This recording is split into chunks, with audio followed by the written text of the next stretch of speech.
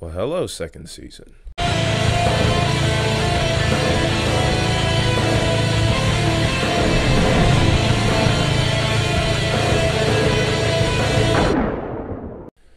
everybody, Tire Metalhead Weatherman here. Hopefully you guys are doing well. So today, things are starting to pick up.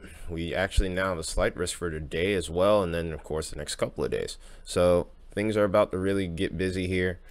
We're going to mainly cover today. If there's time left over, I'm going to try to cover this event. Well, I'm going to make time this time for you guys. So make sure you're hitting that like button, hitting that subscribe button, especially if you're new.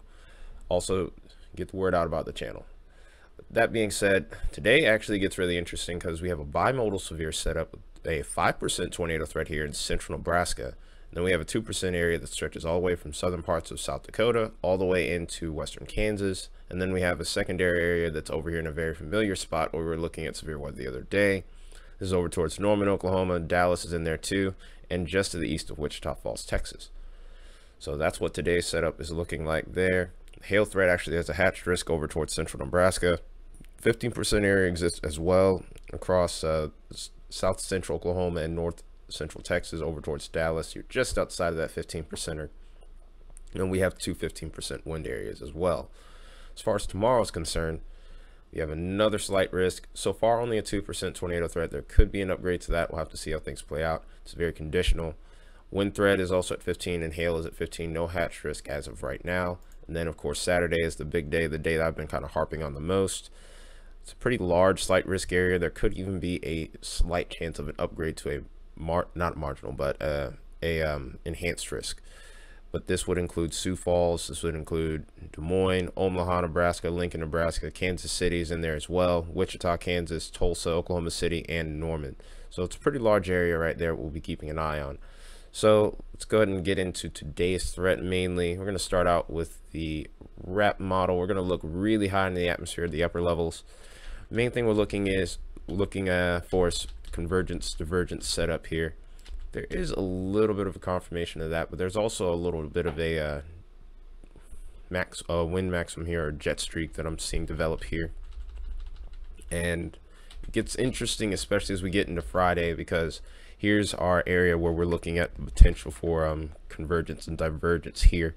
Whenever you see this little gap here is always a telling point, of course.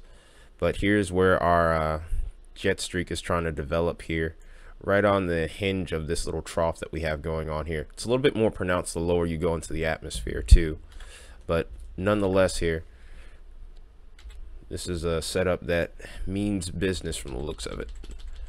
So as we go into Saturday here, trough becomes a little bit more robust. Unfortunately, this model only goes to 51 hours out, so we'll look at that more than GFS.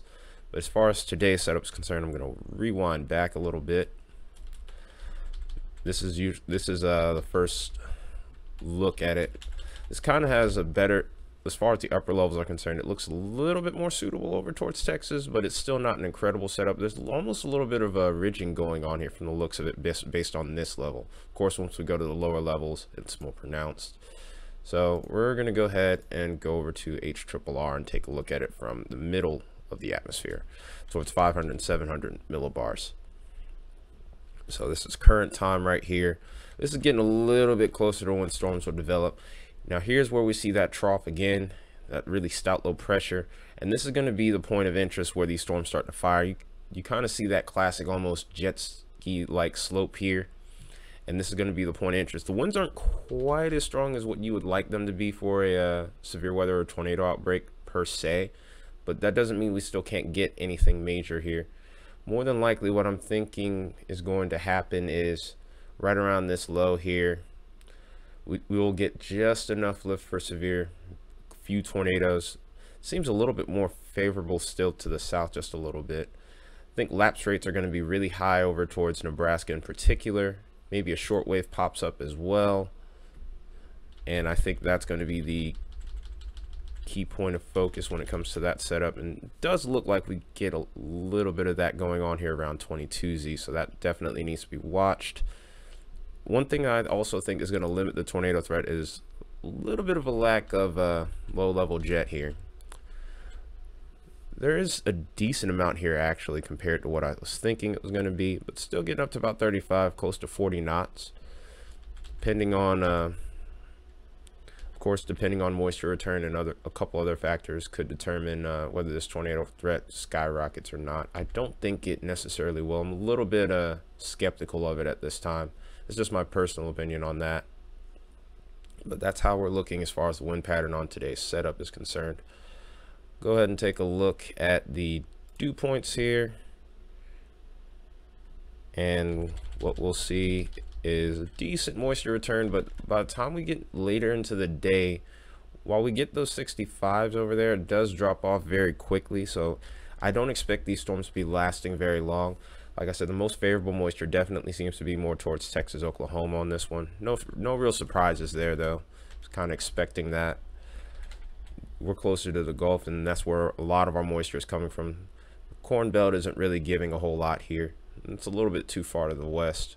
Sometimes you can get it to go a little further out west, but I don't think we're seeing that in this case here. But go ahead and take a look also at other parameters such as lapse rates and instability here, or CAPE. So the brighter the colors here in this case, I'm sure some of you have probably never seen this map before, but basically this is an indicator of how the air changes at different levels of the atmosphere. My brain's strong a little bit, but anyway, we see some solid lapse rates, mildly steep. The higher the lapse rate number, the steeper the lapse rate, the better chance you have for hail, maybe tornadoes. You want that little bit of dry air in the thunderstorm to help it vent, so to speak. If it's too moist, it doesn't work out well for the thunderstorm. It's not as impressive, it's not as strong. Whereas with a little bit of that dry air, like a lapse rate over here of 8.2, you can get all the severe parameters that you would be looking for, such as tornadoes, hail especially. And this is a good example of that here, looking at this sounding. Also really good instability here at the surface and the mixed layer.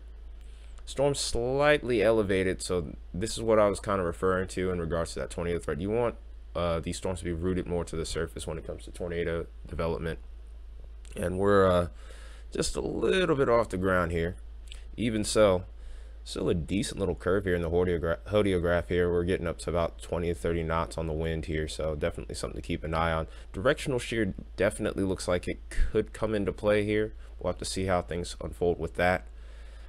Other parameters such as 3 capes kind of low, that kind of stuff. I'm starting to nerd out a little bit here, but also have to keep an eye out for damaging winds. This label right here, D cape, is at a little bit above 800 joules per kilogram, which is the threshold point. So like I said, definitely looking like a really solid hail event here.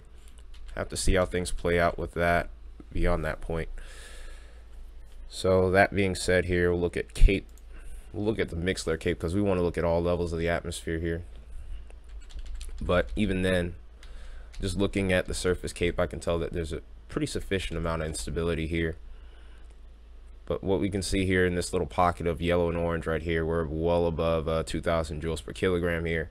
Put it in perspective for you, the threshold is usually about 1,000 joules per kilogram. That being said, let's go ahead and take a look at what our radar could look like today. Some really strong storms are expected to fire right around 21, 22Z.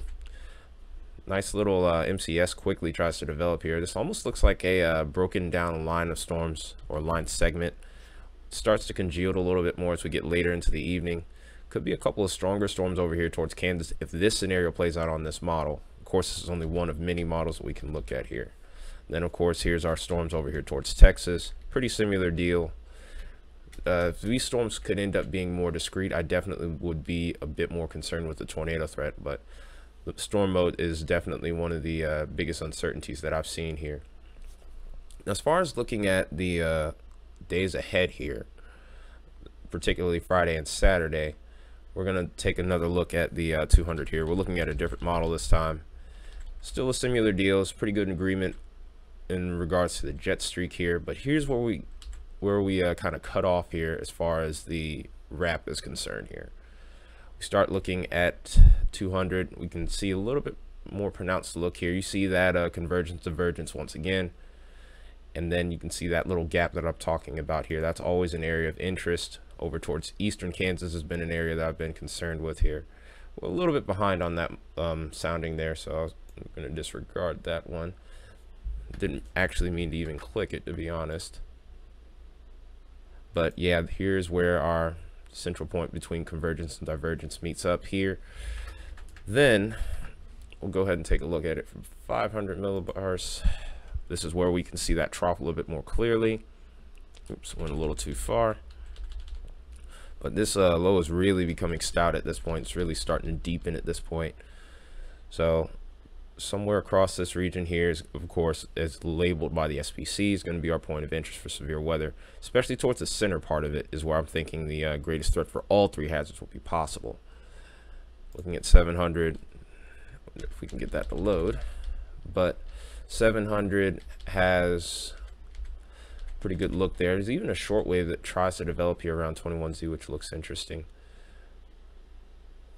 It's just a really strong mid-level trough there at this point.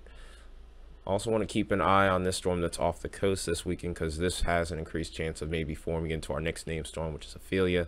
We'll look at that later, maybe even tonight, depending on if we aren't streaming. But that being said here, as far as the wind pattern is concerned, we're almost looking at a relatively ideal setup. It's almost a classic fall type setup as far as tornadoes, especially for Saturday is concerned.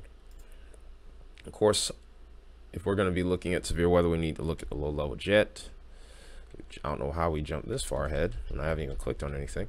But that being said here, looking at Saturday, that looks really interesting, because if you actually were paying attention on these other maps here, for example, if we were to look at 500, the winds were going more so in this direction here. That's a bad arrow, I know, I'm sorry.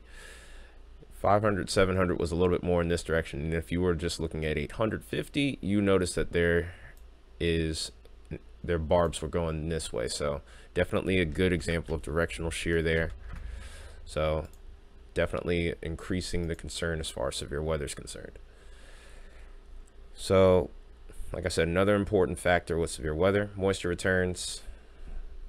What we can see here is we get some solid moisture returns just going into Friday alone, and this only intensifies as we go into Saturday here.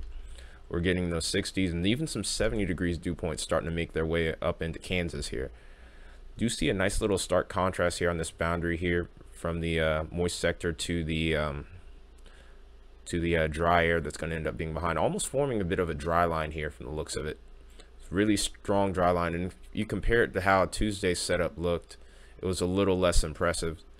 So this really strong dry line could cause even greater problems here. So you may have to keep an eye on areas a little further to the south here towards Kansas in particular, like I said, and then maybe even towards Oklahoma too. So we'll see how that unfolds. But as far as moisture's looking on, as far as returns, we're definitely looking pretty stout there as well. Excuse me. But here's the look at today's surface-based cape based off of GFS, and then as we go into tomorrow, a little bit more stout. And then as far as Saturday is concerned, that's when we have the most impressive instability here. GFS kind of has it a little bit more towards Oklahoma City and towards Norman, and then areas off to the east here.